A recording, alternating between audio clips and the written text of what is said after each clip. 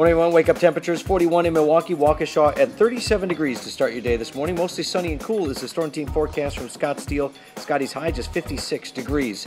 Governor Scott Walker, challenger Mary Burke will square off in their first debate. That'll be tonight. We'll have it live for you at 7 o'clock on today's TMJ4. Wisconsin's voter ID law is now back on hold. The U.S. Supreme Court blocked the law, at least for now. A 6-month-old Milwaukee baby is recovering from severe burns after a woman poured hot grits on the child.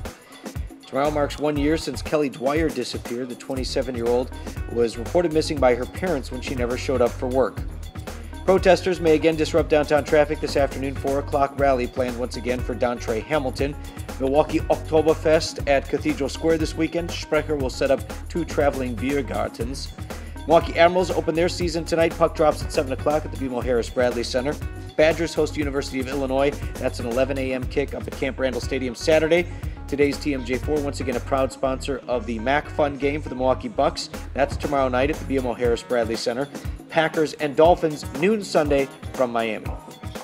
And guest host today was Bridget Shanahan. She's new. Newer. Are you still new? No. No. You're no longer new? You've been here for a long time. A whole month. They're calling me the new fish.